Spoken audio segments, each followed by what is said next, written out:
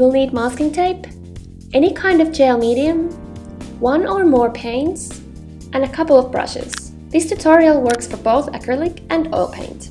Start with placing the masking tape where you wish to have the crisp edge on your canvas. Press it down well and make sure there are no air bubbles anywhere. Take your gel medium and use a brush to spread it on the edges of the masking tape.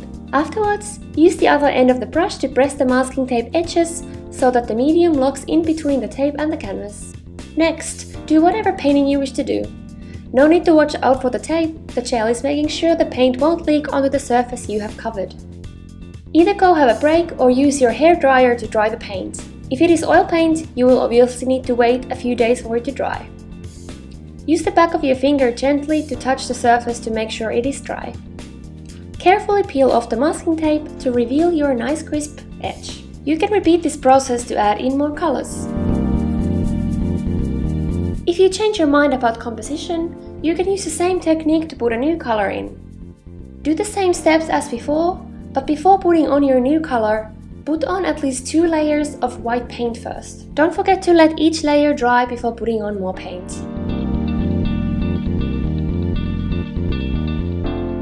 Look at that! So nice and crisp! Hope you found this tutorial useful, and let me know in the comments how you went or if you have any questions. Please subscribe to my channel for more tutorials and art and lifestyle related videos.